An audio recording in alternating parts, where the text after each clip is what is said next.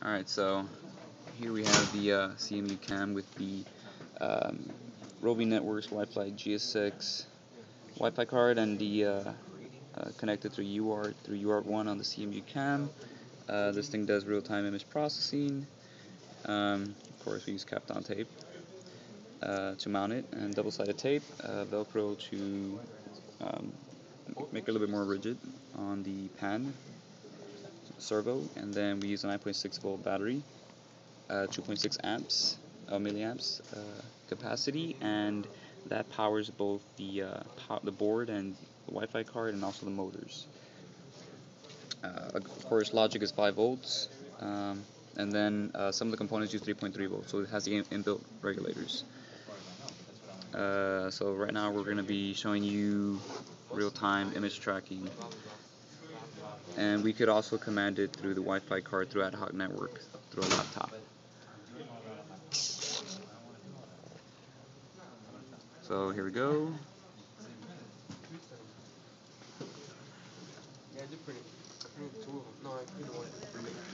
Further out.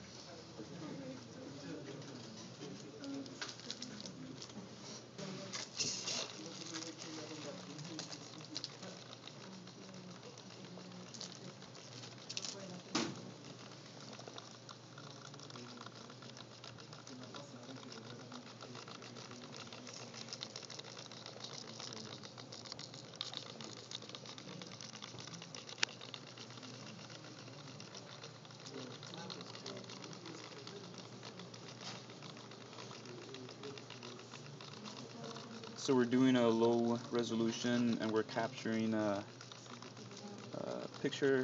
pixel values, and we're using threshold values. We're using a RGB 0 to 255 resolution on each filter, and we're using a threshold 100 to 255 on red, 0 to 30 on green, and 0 to 30 on blue.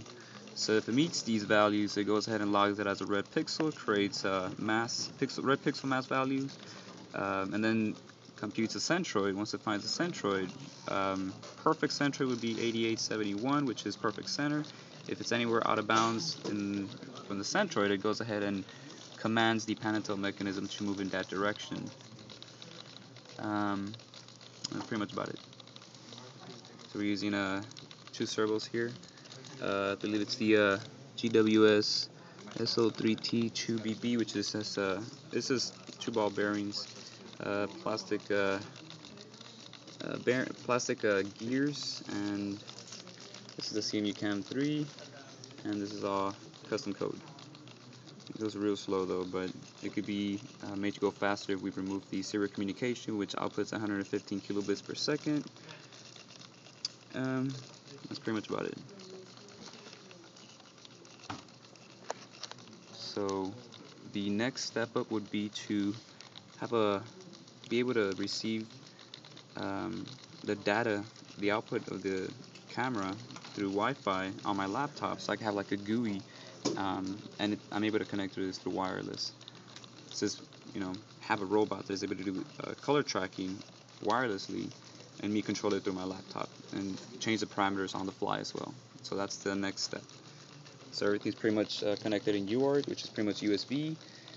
Right now it's just pulsing because it's not able to connect to a network, and the red one's pretty much telling me that I haven't secured an IP address from the network. And that's pretty much about it.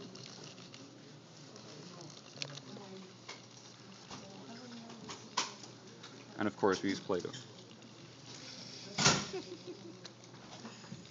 Thanks, Steve.